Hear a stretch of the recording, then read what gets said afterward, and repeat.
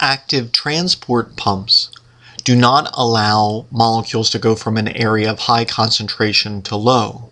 Instead, they use energy to pump molecules in the opposite direction, going from an area of low concentration to high. Now, molecules would ordinarily go the opposite direction, so this is why this process requires the use of ATP energy to power the pump. There are a number of membrane proteins which allow active transport, including a family of proteins known as the ABC cassette proteins, where they are ATP binding. One of these is the Cftr protein, which is a chloride pump.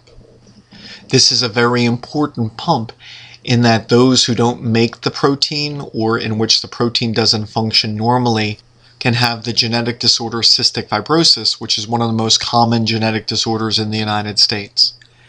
If someone cannot pump chloride properly, then water does not move properly, and this affects many secretions from the body.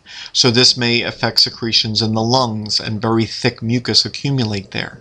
This would make it difficult to make digestive tract secretions. In many males, the reproductive tract secretions during fetal development would be so thick that this would cause the vas deferens to deteriorate and simply not be present at the time of birth.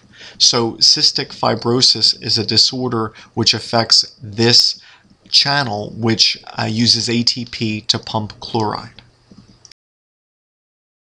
There are a number of membrane transporters of the ABC transporter family which transport a great diversity of substances, whether this be substances which bind to MHC proteins for the immune system, allowing cells to recognize self, or pigments in the eye, or drugs from cells and thus relevant to the discussion of cancer and multi-drug resistance in cancer cells.